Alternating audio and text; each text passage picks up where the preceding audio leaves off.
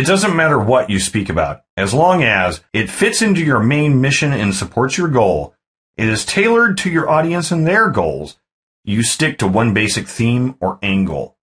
For example, if your workshop is all about how to create a business plan, it would actually weaken your lesson if you suddenly went off on a tangent and began speaking about setting up autoresponders or how to hire the best bookkeepers. If you get a question that's not relevant to the subject, acknowledge the question. That's a good question, and firmly table it to another time that won't disrupt the presentation. Here are 3 ways to gracefully turn the conversation back to business. Be sure to remind me after the presentation during the question and answer period. However, we don't have time to cover that in this presentation. Speak to me after the presentation and I'll point you to some resources. But we're here today to speak about Adobe Photoshop, so unfortunately we need to keep to that topic. Gauge your audience. Remember that you are only half the event. Your audience completes it. Together, you make the event become an entity in its own right, with a soul and a persona. It can be absolutely magical to see this transformation, as if the event comes alive and you're just there to facilitate. Each speaking engagement will feel different because your audience will be different. Learn to read their moods and needs, and you can be as direct as you please. How to craft a talk that sells. There's a specific process for coming up with a strong presentation. All of these elements should be present, even if you mix them up into an order that feels more natural to you. 1. Define your topic and angle. 2. Analyze your audience. What does your audience need? What are they there for? 3. Analyze their communication style. Will they respond better to a dry, technical presentation? To humor? Anecdotes? Fast-paced? Are they visual learners? Will metaphors turn them off or help them better understand your points? 4. Write your skeleton. The key points you have to cover to get from beginning to end. 5. Think of new, original ways to cover these points. Is there new information you can share? A unique shortcut?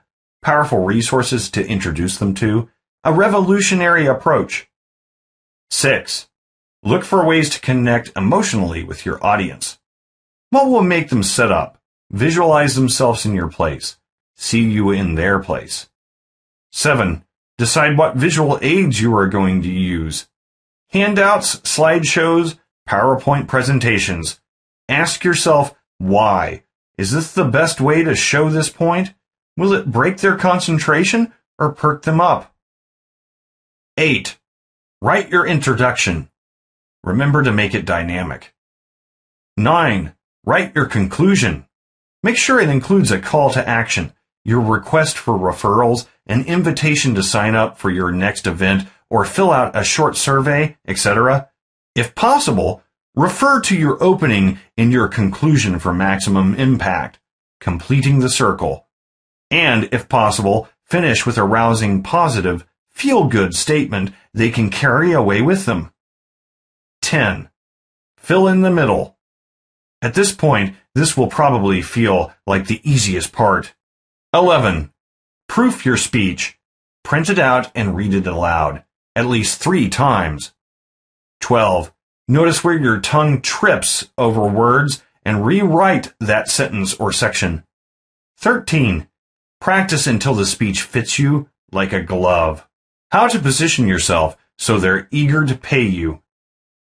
It's good to be vulnerable and human, but if you want to be seen as a catch worth paying good money in the world of public speaking, there are definite do's and don'ts. 1. Never ever apologize for being there. You'd be surprised the number of people who begin presentations by saying self-depreciating things like, "I've no idea why so-and-so asked me to speak about coffee makers, but here I am." 2. Don't use jargon. No one wants to hear about inferred primordial abundances unless they are physicists. And if you use an acronym, let people know what it means the first time you use it. Now, RADA, the Royal Academy of Dramatic Arts, maintains that Using jargon is akin to putting your audience to sleep. And if you've attracted international audience members, which happens more than you think if you're presenting online, you may totally confuse them. 3. Never worry about looking good. Instead, eagerly anticipate sharing. 4. Deliver more than they expect. Whether that's new insider information, a fresh outlook that finally helps them make sense of a difficult subject, handouts, or free samples, make sure you pack as much focused value as you can into your presentation, all aimed to thrill your audience, make your host look good. They're the heroes that brought you in. 5. Eliminate the ums and ahs. Recording yourself is the best way to identify what your particular annoying filler noises and phrases are. For instance, when I first heard myself speak on tape, I was appalled at how many times I said, basically. I don't think I've said it since. Once you've identified them, do your best to erase them from your speeches. 6. Be dependable. Arrive on time. Check out the location in advance if it's a physical location. Don't depend on your hosts for extra equipment. Have everything you need with you, or else have a backup plan. And never ever cancel if you can help it. 7.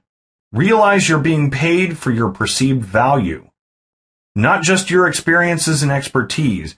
If you're speaking about Barbie dolls to an accountant's convention, your perceived value might easily be 0, and nobody would know or care who you are. If you're speaking to the Barbophiles of San Fernando Valley, however, and they are excited by the fact that you're the original designer of the Francie wig, your perceived value may be priceless.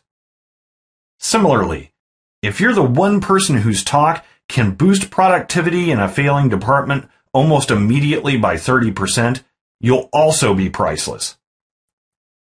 While people naturally want guests who are celebrities, most are quite aware their budgets won't stretch to Bill Clinton, who, when last heard of, commanded $150,000 for a 1-hour speaking engagement. They want someone who is well respected in their niche, dependable, and available. Simply being willing to speak and doing so in a professional, enjoyable manner automatically positions you as a niche leader and expert. You'll build your reputation more quickly than you think. One day, I wasn't a speaker at conferences, and then I was.